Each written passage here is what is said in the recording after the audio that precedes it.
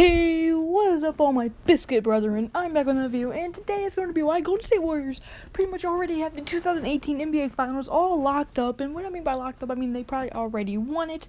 Y'all might be like, dude, that's impossible. It's still 2017. How do they win the 2017?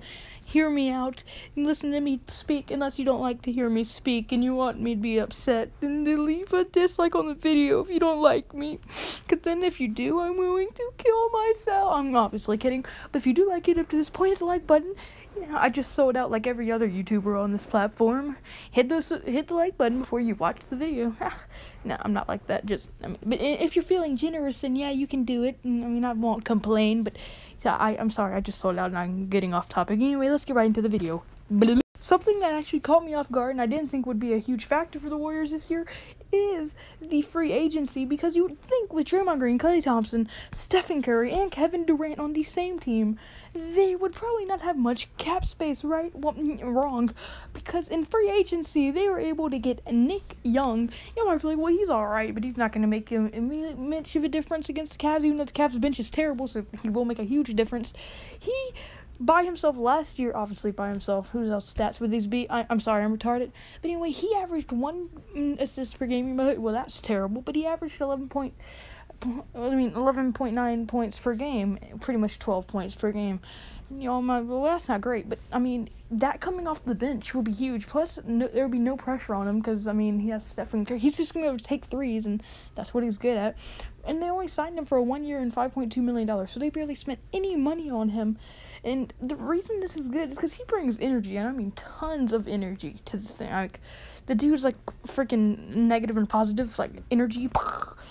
That was a stupid analogy, I'm sorry. But also, he can go on three-point streaks that, most people cannot do. He can hit, 10 threes in a row, for example, and just go off. But then other times, he'll miss, 18 threes, get mad, and then, cheat on his girlfriend. That was a mean, I'm sorry. And also, the biggest part of free agency, probably better than Nick Young and bigger than Nick Young, they were able to bring back the defensive powerhouse that is Andre Iguodala. Iggy, which I will be calling him from now on. They were able to sign him with a contract of 4 years and $48 million. And a lot of people didn't think he was going to come back. I didn't think he was going to come back. I was hoping he would go to the Pelicans.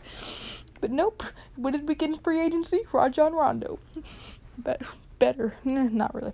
Anyway, so his stats for last season and in his career was 4.5 assists per game, 1.6 steals per game, and 13 points per game. Just remember, though, that was all off of the bench, and now he has Nick Young to help score. The defense is going to be a lot better this year, and, that's off the bench. Could you imagine him starting? He had 4 assists a game, 1 steal a game, and 13 points a game off the bench. Even though he gets a lot of minutes off the bench, but still, that's off the bench. And this is all of the bench. This bench is so much better than the whatchamacallums, the Cavs, the Cleveland Who's, I don't know, the Cleveland LeBrons, because, everybody else on that team is trash.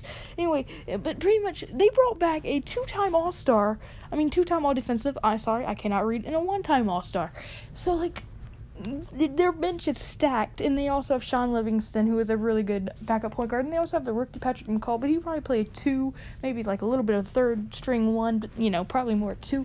Anyway, their bench is stacked, and they were able to bring back a huge piece in Andre Iguodala and getting a huge piece in Nick Young, and that is actually huge. I might not think it's huge, but trust me, that will help them win the finals by a ton. So anyway, guys, that's it for this first topic. Now let me get into the second topic. Believe it or not, there's 3. I can count to 3. 1, 2, 3. I know I'm talented. But anyway, let's get into the next topic. The second reason is Kevin Durant, and y'all might be asking, well, how are they able to bring back Nick Young? Their cap space must be $10 billion over the luxury tax.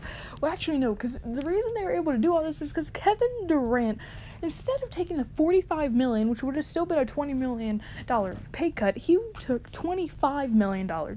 He took $25 million on a 4-year contract. So he's barely making anything. That's a ton of money, don't get me wrong, but for what he should be making, he should be getting a max contract. But just to keep the team together and make them better so they can win a championship, he took $4.5 million. And this helps because this shows that Kevin Durant is a win now.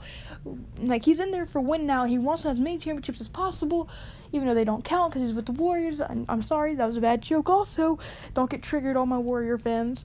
Also, this is showing that, he's trying to help a team instead of leave them and snake out his best friend like he did once. So he learned from his mistakes. He's trying to clear his name probably, but still, he really helps his team. And the third and final reason is because, well, they have the best starters in the NBA, if possibly the NBA history, as they have Stephen Curry. Don't know if you ever heard of him. He only averages 6 points, 8 assists per game, 1.8 steals per game, and 22.8 points per game. Then you have Klay Thompson, and 2.3 assists per game. Only 0.9 steals per game, but that's because he's an offensive player.